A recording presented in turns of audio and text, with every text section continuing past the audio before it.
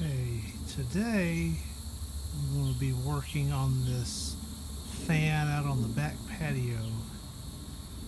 It works pretty well, but it has a problem. It develops after about an hour of operation. If it's on high speed, it'll just suddenly drop out. So I've already switched the capacitor out. That didn't make a difference. And I'm thinking the switch is probably what's going on. If not, it's a winding in the motor. So I'll take the coffee can cover off. This fan is custom, and I'll switch that switch. We'll let it run and see how it does. Okay, many years ago, when I was messing with these switches and capacitors and stuff, I would say probably between the ages of 13 and 15, I didn't know about the quick disconnect. So I would cut them and use wire nuts and attach the new parts. But I discovered that, and I thought, well, if they break again, I'll do it right. So it's just a matter of putting a screwdriver in there. These older ones are a little harder, but let's see if I can do that. There it goes. Just had to persuade it a little bit more, and then it just pushes back in there and tug on it. It's locked back in place. So yes, the switch, I do believe, is what was bad. So I'm going to go test that fan out now and see how it does. Okay, the fan is put back together. There's high. And I'm going to let it run for a couple hours and make sure it's going to work correctly.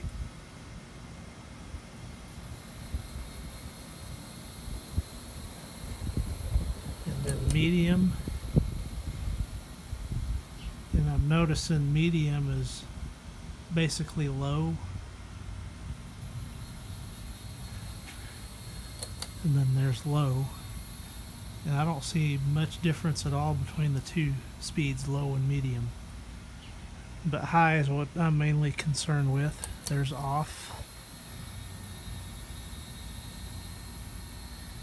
We'll see what the spin down is. This is not rated for outdoor, yet it's been out here for close to 30 years.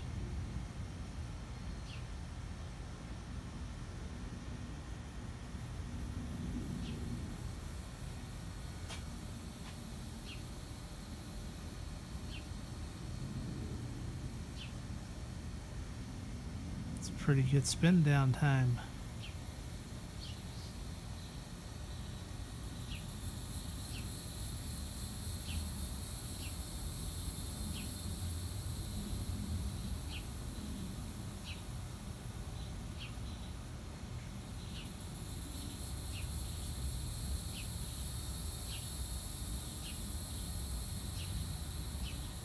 The bearings are a little bit noisy in it, but as you can see, they're still doing their job very well. And then I'm going to start it back on high and just let it run. So before about an hour into running on high, it would just almost completely, it'd run about this speed right here on high. And then turning it off, letting it sit a minute, and then turn it back on, it'd go back to full speed.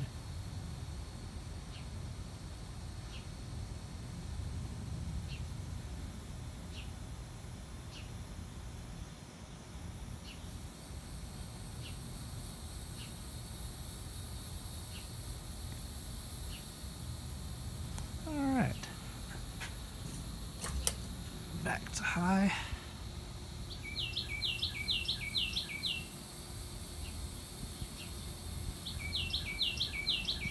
It's putting out a nice breeze. Okay, the mystery has been solved on why there's not much difference between low and medium.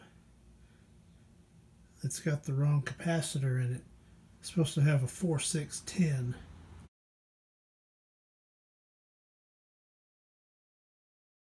Instead of a 4.556.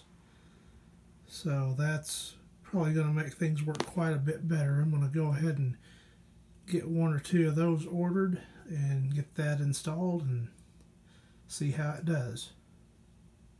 I had confirmed this with one of the exact same type of ceiling fans that's still installed inside the house. So I'm going to get one of those and get it installed and see if there's a difference between low and medium with the correct capacitor.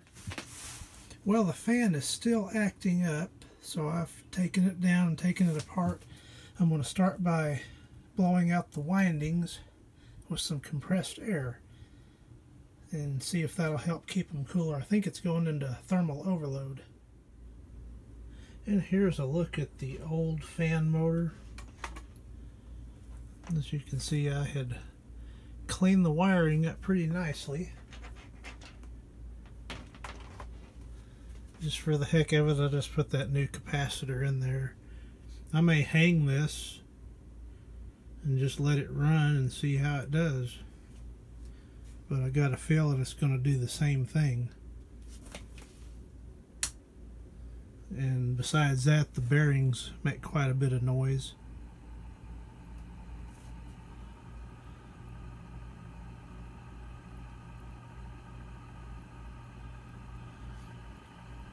And the last time I tried it, it was real easy to stall. So it's still pretty easy to stall. So I think the wind was stalling it out some and causing some problems. Because I had the new motor running side by side and I couldn't stall it near as easily as I can this one. So I think this one's just worn out. It's served us well for 31 years, so it did a good job.